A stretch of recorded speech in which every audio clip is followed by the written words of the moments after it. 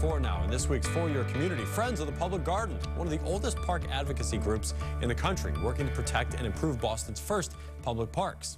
Here's Anaridis Rodriguez. Joining me this morning is Liz Visa, the president of Friends of the Public Garden. Liz, always great to see you. Thank you for your time today.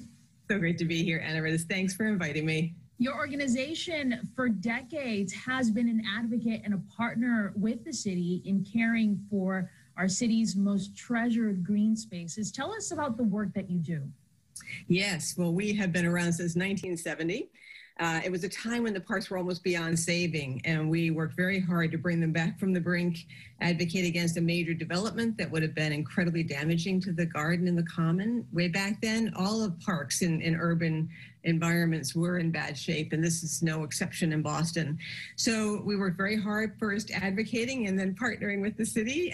In the beginning, we spent only $500 to take 2 diseased elm trees out of the garden. They were diseased with Dutch elm disease. And fast forward to today, when we spend over $2 million every year to care for the Boston Common, the Public Garden, and Commonwealth Avenue Mall, caring for over 1,700 trees, 30 acres of turf, 42 pieces of sculpture, and capital projects and programming, making sure these parks are welcoming to all. And it's not just, they are not just beautiful places, but they are beautiful, inclusive places. You're slowly opening up different attractions like the Frog Pond and the Swan Boats.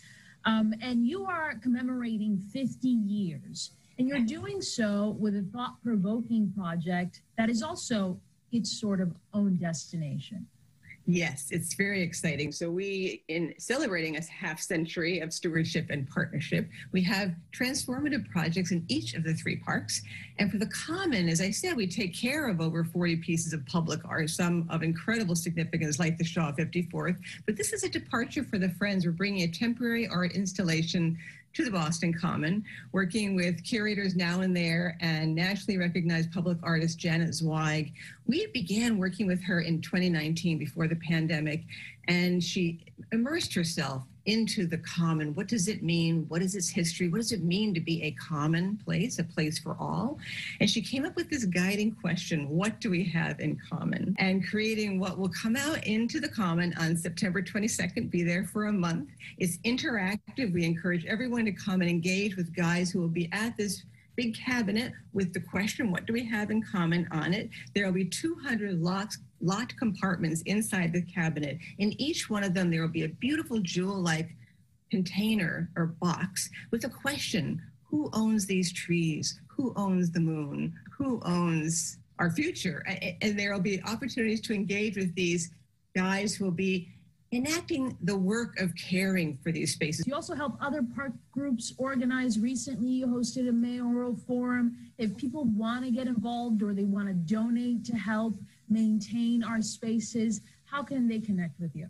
BostonParkAdvocates.org. Go take a look at the video from that night if you weren't able to come. Take a look at the slideshow showing the over 100 community partners from every neighborhood in Boston that signed on to support this. Take a look at the fact sheet of how much Boston has in terms of green spaces and how much more we need to support financially. And please donate. We're going to continue our campaign. We're making sure that every candidate for mayor of Boston knows and understands the importance of green space to everybody in the city. Liz Visa, president of Friends of the Public Garden, thank you for the work you all do. Thank you so much, Anaridis. It's a pleasure to be with you. Great to see you. We'll be right back.